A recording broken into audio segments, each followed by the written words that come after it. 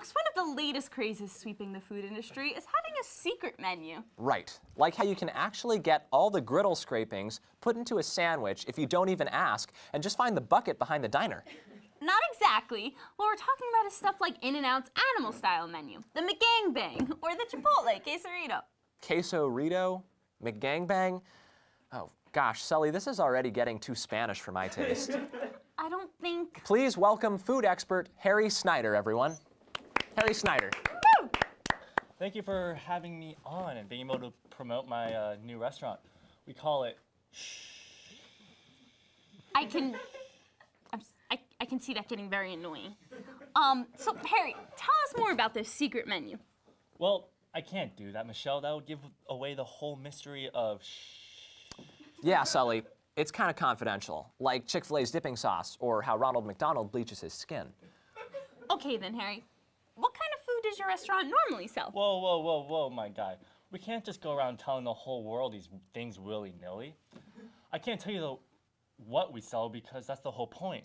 It's not that we feature a secret menu, it's that we only have a secret menu. I'll serve you the food, but you have to guess it first, and if you get it wrong, back of the line you go. It's central to the brand. We do the same thing for our food truck. Quiet down! And pop-up market stand. I'll cut you, snitch! So you're saying out of all the foods in the world, we have to try and guess what you might sell at your restaurant. How do you make a profit running this business? My dad sells overpriced prescription drugs. Oh, I see.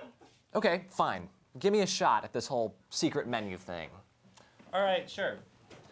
Hi there, beloved customer. What will you be having today? Here's a look at our menu.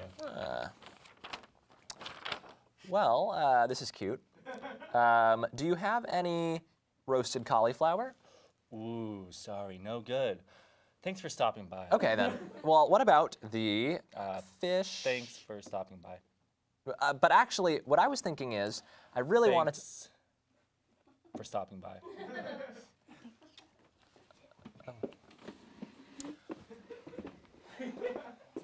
Hello, ma'am. What will you be having today? Oh, okay, think, Sully Bear, think. Oh, I'll do my favorite food. Can I get a basket of vinegar-flavored apple seeds? Sorry, not today, ma'am. Thanks for stopping by. Drat, but... Thanks for stopping by. Oh, okay. Hello, sir. Oh, hi. Hey. What will you be having today? A hamburger. No. Thanks for stopping by. Okay. Hello, ma'am. Got any acorn tops? Thanks for stopping by. Sandwiches. Any type of sandwiches. Thanks for stopping by. Oh, what about twigs? Thanks for stopping by. Ham? Nah, thanks, but no thanks. Little eggs that you could find nested high up in the trees. No, thanks for stopping by. Sully, why do you have the diet of a blue jay? I don't tell you how to live. Okay, water. Surely you have water.